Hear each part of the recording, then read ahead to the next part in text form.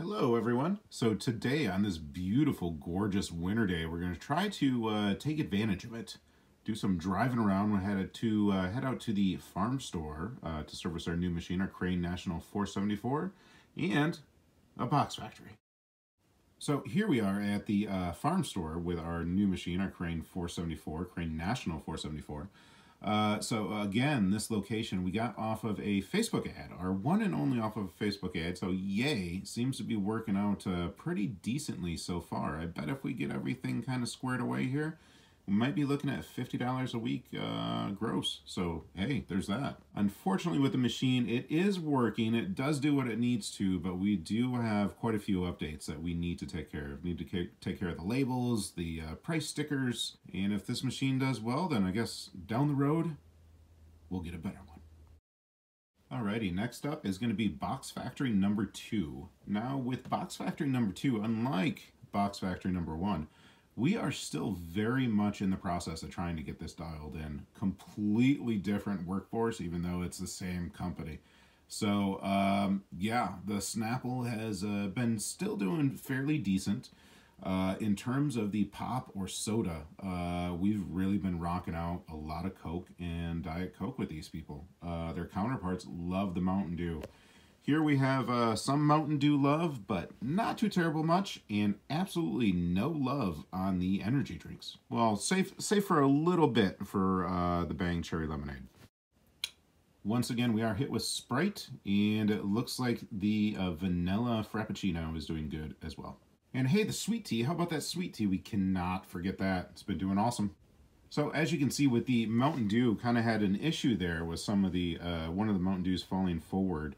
So we actually talked to the lady and she wasn't able to get it, but she was able to get her money back and then make a different selection. So we went and we fixed that, and we actually added in a thicker shim in that area right there with the Mountain Dews. So we have the regular shims that we're supposed to have for those Pepsi bottles, and then we threw in a thicker one as well, and seems to be working out pretty all right now. Kind of thinking they just needed like that extra millimeter or two, you know, little squeeze. Moving right along to the snack machine, we were out a complete row of the jerky. I believe it was the regular and the teriyaki combo pack. So with the jerky, we are just doing so well with that. Both we have the regular and teriyaki and the spicy blend here at Box Factory number 2. Everything else, pretty normal sales, and really not one thing that's really flying off the shelves and not one thing that really isn't. The cup of soup has been doing well, and that's going to need to be restocked. Yeah, words. So that is kind of like our overview of our collections for this week.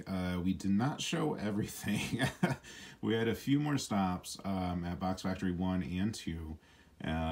That we didn't get to, but we do have that all in the cash count, the cash haul, if you will.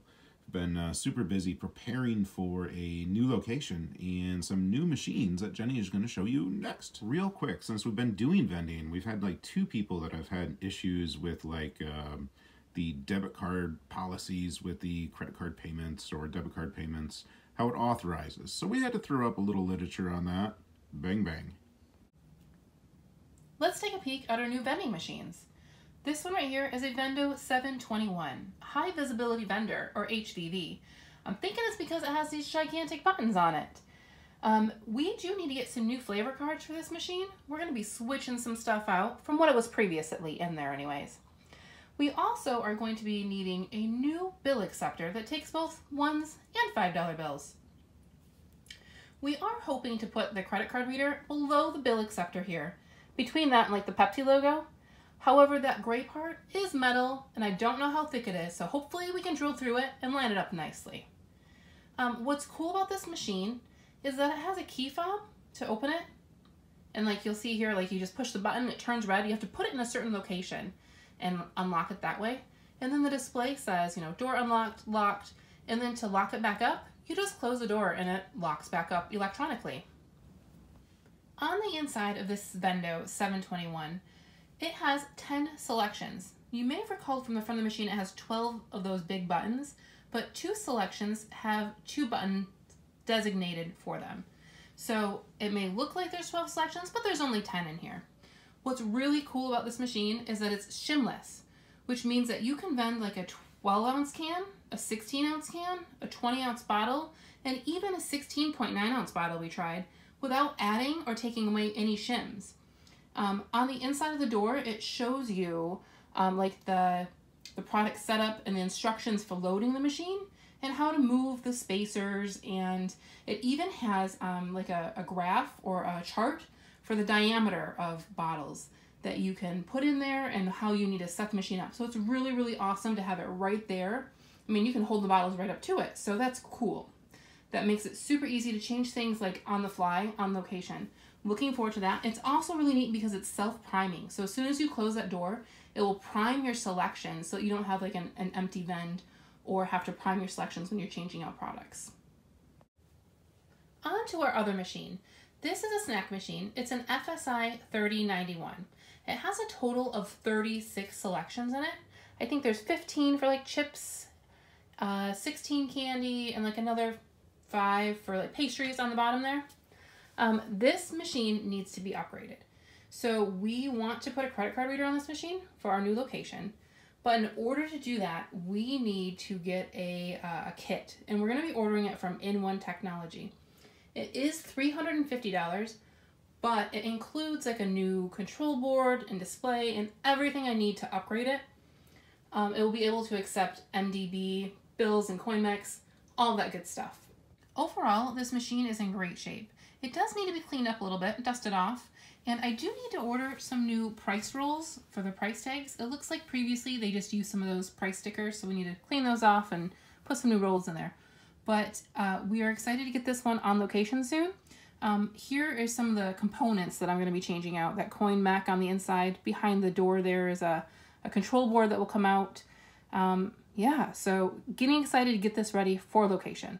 As for price for both of these machines, the Vendo 721 was $1,200 and the FSI 3091 was $625.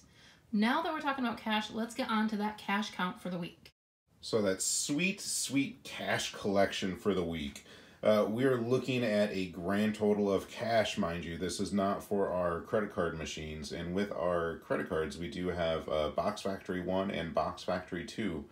Both are credit card upped. But our metal shop is not, and the farm store is not as well. Correct? Correct. Correct. So credit card action, if you will. So anyway, with our cash sales, we were at $327.50 for the week.